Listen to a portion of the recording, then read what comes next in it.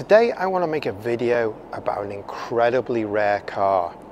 This is an AC Brooklands Ace. It's never been in any of my videos before because this is the only one in Thailand and it's just popped up, it's just resurfaced. Since it arrived in 1997, it's been pretty much hidden away most of its life. Anyway, to get the ball rolling, the AC Brooklands Ace was built in the mid-90s in the UK, and they built 46, just 46. And out of that 46, 11 left the UK. 2 went to Australia, 1 went to Saudi Arabia, 1 went to Germany, 1 went to South Africa, and the other 6 came to Asia. And out of that 6, 5 disappeared into the Sultan of Brunei's sports car collection, barely to be seen again. The 6th one came to Thailand to a new importer that was just set up with big ambitions. That's this car. After all that time, 2.5 decades, it's reappeared, and a friend of mine bought it.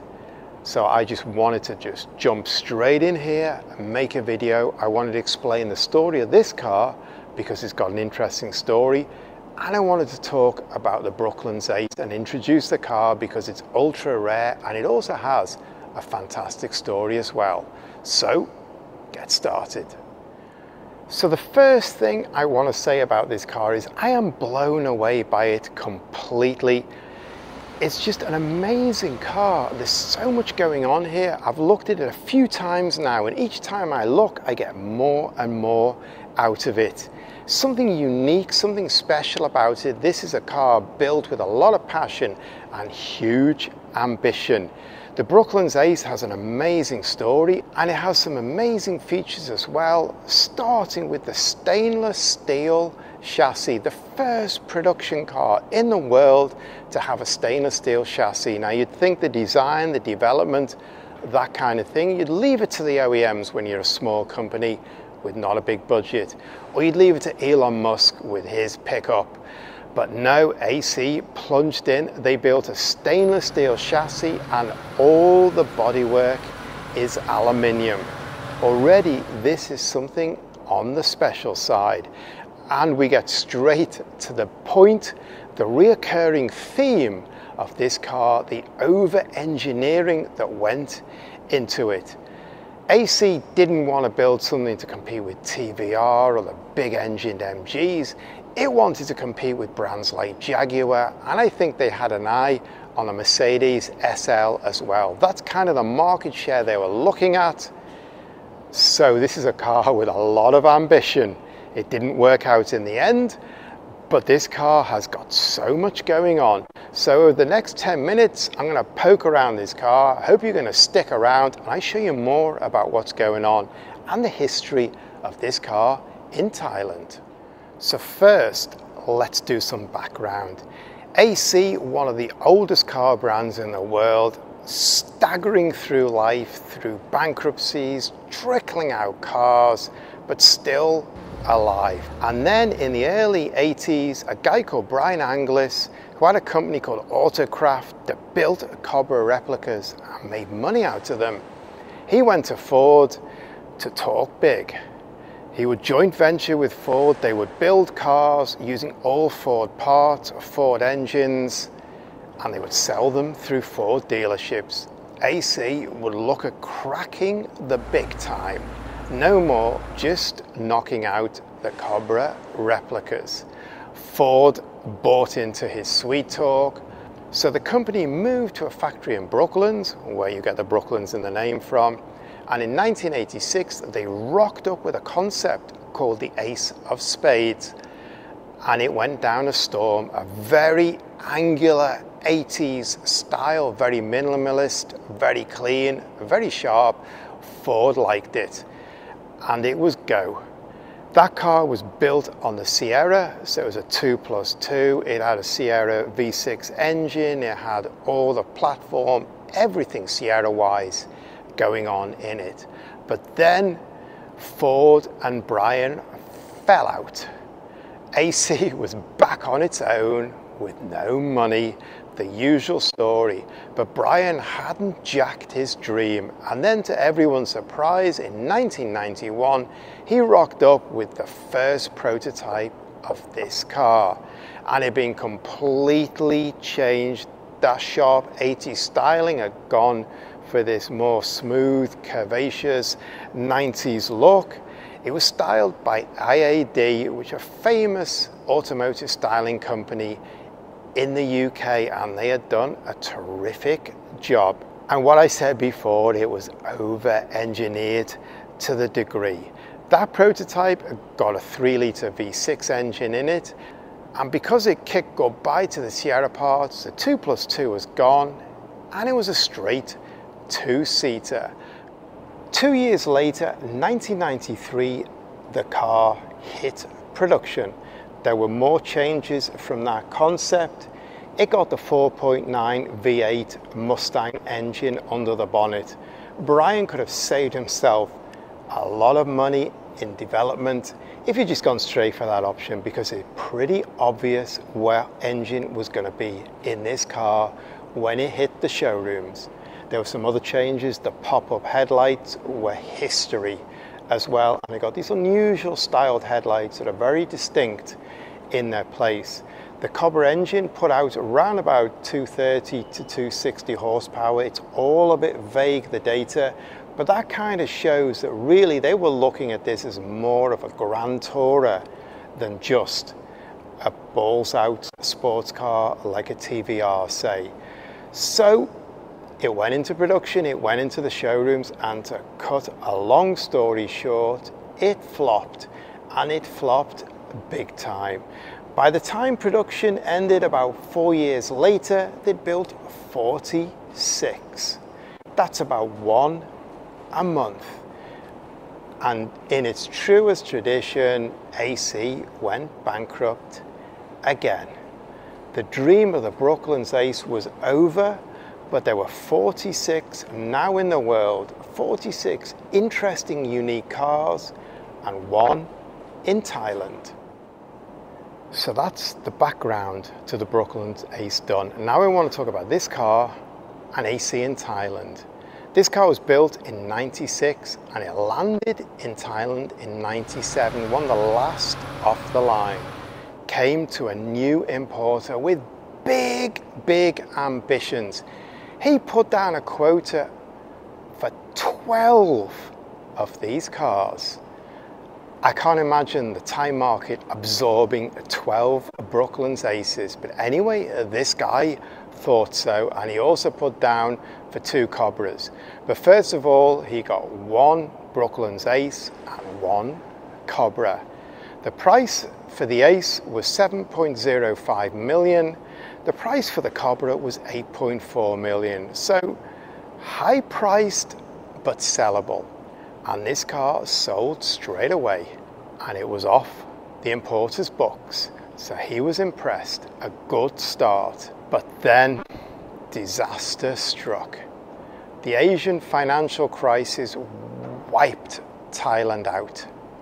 The baht was left to float, and when it settled, you're talking round about 11 million for this car, round about 12, 13 million for the Cobra. There is no way you're going to find buyers at that price. AC in Thailand, a short story, it was over, it was dead in the water. It's good night Vienna for AC in Thailand, but this car is still here. And for 2 decades, in fact exactly 2 decades, this car stayed pretty much out of sight, and in fact it's got 2,200 kilometers on the clock, so it really was out of sight. Big thank you to the owner for letting me loose on this car, let me poke around and have a look at it. And now I'm going to show you the details and the features, why I think this is so special and so interesting. So we're going to look at this car. We've got to start with the styling, because it's got a very distinct styling to it. It was done by a company called IAD, that's short for International Automotive Design, based in the south of England, and they did design work for OEMs across the world. And as you'll see when I take you around the back, they also did the MX-5 amongst many cars. Anyway, this has got a very strong front end. I think in photos it doesn't look as good, but in real life this looks big and imposing, a long bonnet, and then this kind of Jaguar Aston Martin style grille. Looks good. It works in real life with this big front end, and the way the clamshell comes up here as well, that gives it a distinctness. And these big side lights and indicators, very 90s feel again, so it kind of slotted into that feel. The headlights, it's got this big recess, and it's got E30 headlights. Unmistakable, those lights. Then if I take you around the side, we've got quite a lot of styling going on here, the way it curves down, and it also comes in and sweeps out, which gives it a really strong feel. And because these parts are all aluminium, hand rolled, that is difficult to achieve. Then the haunches come right out, giving it a bit of a muscular feel, bit of a muscle car feel to it. We've got a Jaguar filler cap, you cannot mistake that. And then we come round to the back end, and the first thing I've got to say is MX-5. And what I said before, the designers, IAD, they did the MX-5. So they've taken cues that they're familiar with and were really successful as well, reinterpreted them into a bigger dimension car and done it really well. This all works really nicely. This number plate recess, and then I really like at the bottom of the bumper, you've almost got this like splitter like cutout ahead of the game, and then you've got the bumper molds round the exhaust, the reflectors and the fog lights and the reversing light, and it gives it a really luxurious 90s feel, something like maybe a Maserati or a Lamborghini. This kind of outrageous feel, you could imagine someone from Duran Duran, or even someone like tacky like Rod Stewart, rolling up the high street to the club in a car like this in the 90s. It nails the period, it looks great, and it still looks fantastic today.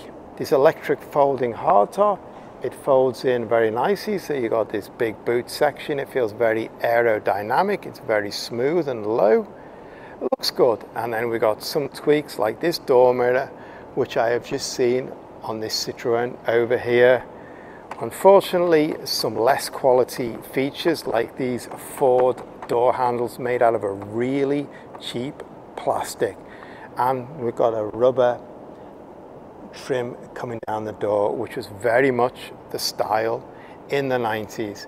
So I think this design is really, really nice. I absolutely am bowled over by this car. So much going on.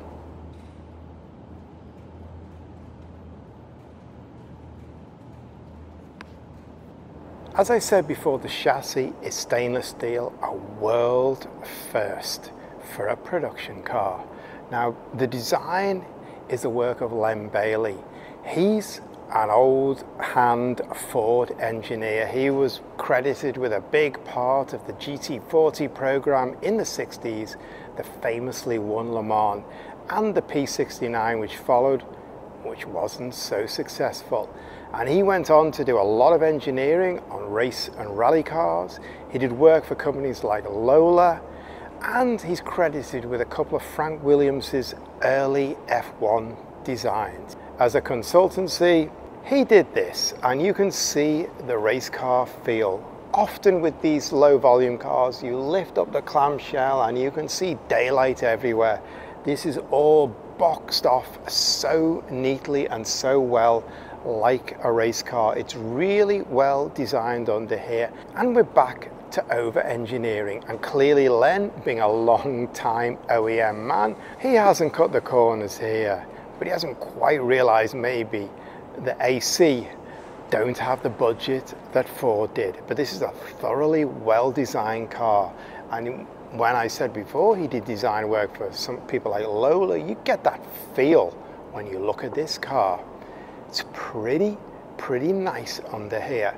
And just a few details I'll throw in this segment. It weighs 1440 kilos, not too heavy, not too light, but it's a big car, and this is a big engine, and it's got a pretty perfect 50-50 weight distribution. When I say a big car, it's 4.42 meters long, and the wheelbase is 2.472 meters. So a pretty decent piece of kit for the 1990s.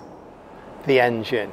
Now, after playing around with a few options, the Cobra, the sister car, was going to donate its 4.9 V8. It's a big engine, it's a big engine bay. And what I said in the chassis part is really well designed around it, so it's really nice when you lift that huge clamshell up and look at it. It looks awesome, it looks powerful, and it looks menacing. That engine is coupled up to either a 5-speed Borg-Warner manual transmission or a 4-speed auto. Thailand is an auto market, so no doubt it had to come here with an auto box. My conclusion was the exterior of this car looks pretty good. How does the interior stack up? And I think the answer is this is also pretty good. But when you get in it, I haven't even adjusted the seats backwards. There's still maybe 4 or 5 inches or more to go there, and I'm comfortable in here. So for tall people like me, I'm 186 centimeters. It's a comfortable Grand Tourer. The dashboard is covered in Conley leather, which goes down on the center console, across here on the center trunking, the seats, really nice. It looks really nice finishing this leather, and this leather is brand new. It's like it came out of the showroom. It looks absolutely beautiful. Wood round the instruments, wood on the center panel.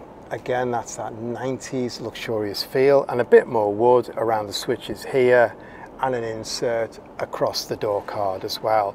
So that looks pretty nice. And again, this oval on the dashboard, and then it gives way to a suede or Alcantara style on here, which is very, very nice. Well designed, well contoured.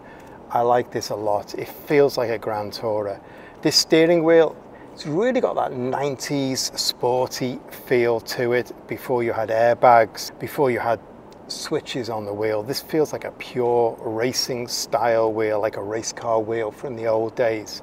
The switch gear here, the bezel round the steering column, this hazard warning light switch, not so nice. They are cheap Ford parts. Out of the Ford parts bin, they don't look great. And there's 1 or 2 other cheap Ford parts inside here that don't add up to the experience. These air vents don't look great, and these dials look a little bit on the cheap side as well. But they're just minor details in what is a nice cockpit. These seats feel supportive, real bucket seat style, look great. And then we get on to the specification of this car, because this car is highly specified. It's got air conditioning, of course. We've got the dials here, and there you can see these 2 switches are for the heated seats left and right. So you've got heated seats here, and then you've got electric windows, of course, and I've got electric door mirrors as well. So kind of well equipped. And the front screen is also heated. We've got another switch for that here. And sticking to this segment as well, it's got power steering on it, which you would need with a car like this.